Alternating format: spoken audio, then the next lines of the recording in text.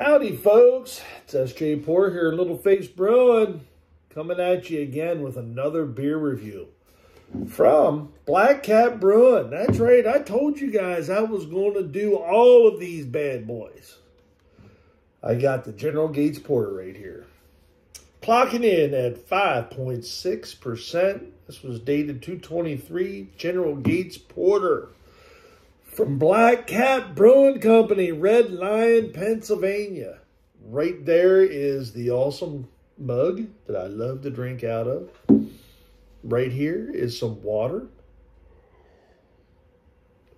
Always remember to stay hydrated, folks. Always remember to stay hydrated. So I had a brew day today. No, I've not been drinking. This is actually going to be my first beer. The only beer that I've had today has been tasting from the brew day.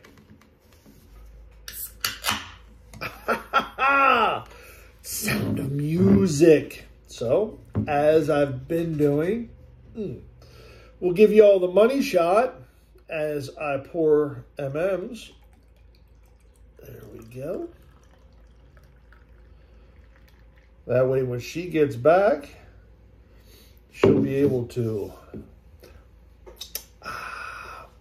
enjoy some. Look at that beautiful dark black. I mean, you can't see through that. I can't see through that at all. Nice little tight tan to brown head that's quickly dissipating. So, yeah, we're going to set that bad boy off to the side, and we're going to go ahead and pour mine. Like I said, I am drinking my beers out of, woohoo, did it again. Well,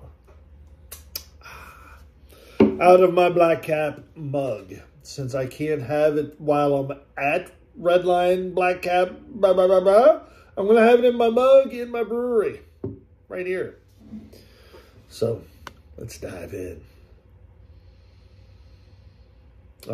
Sweet notes, caramel,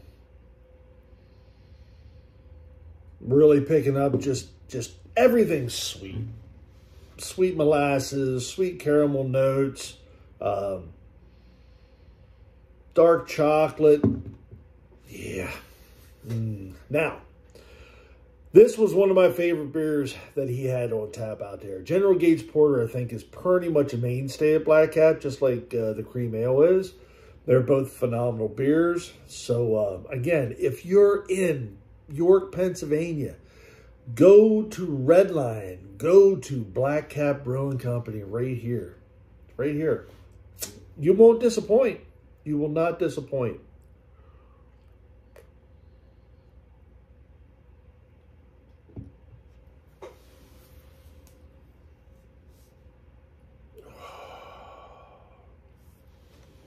As I remember.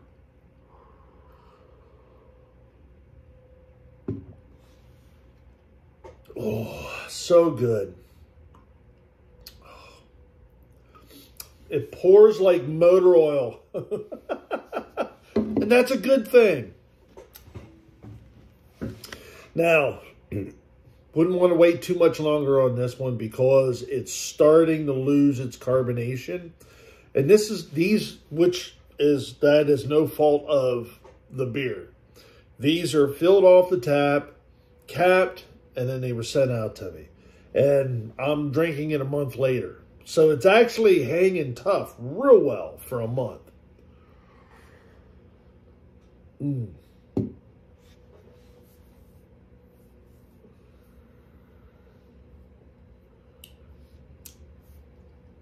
Medium to full mouthfeel. Just nice roasted notes the whole way through.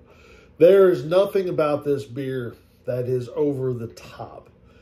This is probably one of the easiest beers you can drink.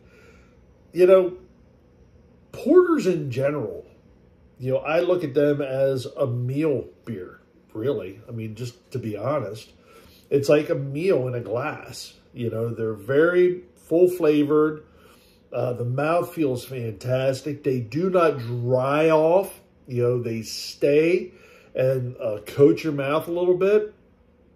And it's just like almost, so porter is another great beer to have with savory foods. You know, like if I had a big old juicy steak or some ribs or anything like that, this right here would suit the bill. Rugby.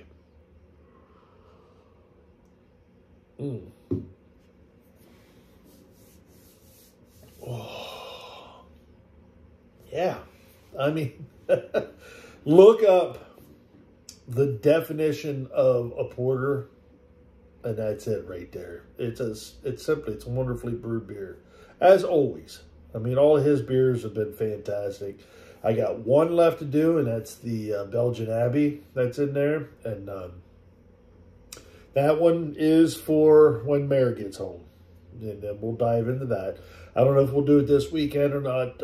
Maybe. You know, we'll see. We'll see.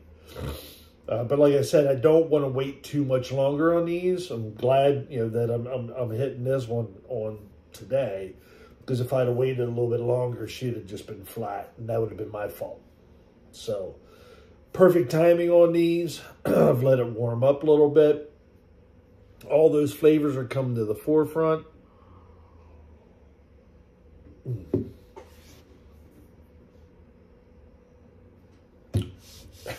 I love it. Absolutely love it. So I had a brew day today. I brewed up a version of Larry's, or Lamo 22, as YouTube knows him. I know him as Larry, and Laramo, and all that stuff. We've been best friends since we were 14. And I brewed up a version of his Roadrunner. Changed it a little bit, mainly because I thought I had Amarillo, and I did not. So I subbed that out with Simcoe. I threw in 2 ounces of my homegrown hops in the mash. I was going to do 2 ounces as first wort, but decided against it. Did it as a 5-gallon batch in the system over here. Went really nice. Smooth brew day. Hit all of my numbers. Super happy. Actually, now that I know I have an issue with my temperature, my probe for the mash tun is off by 10 degrees. But I know that now.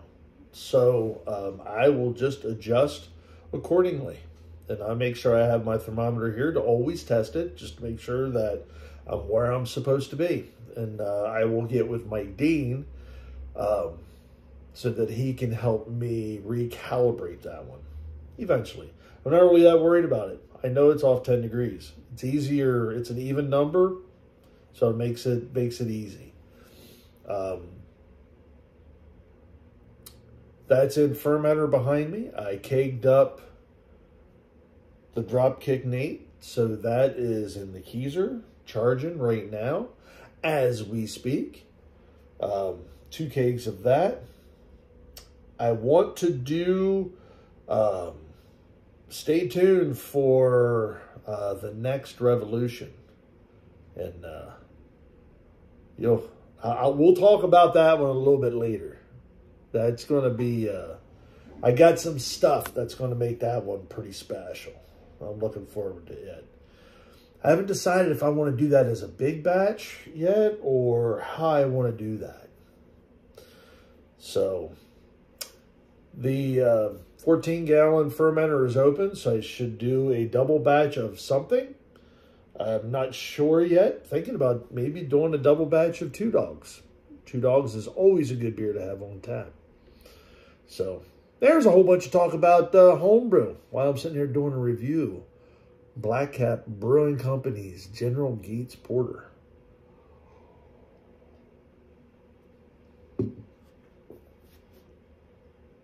Sweet. Oh, it's just sweet. Sweet, lovely goodness.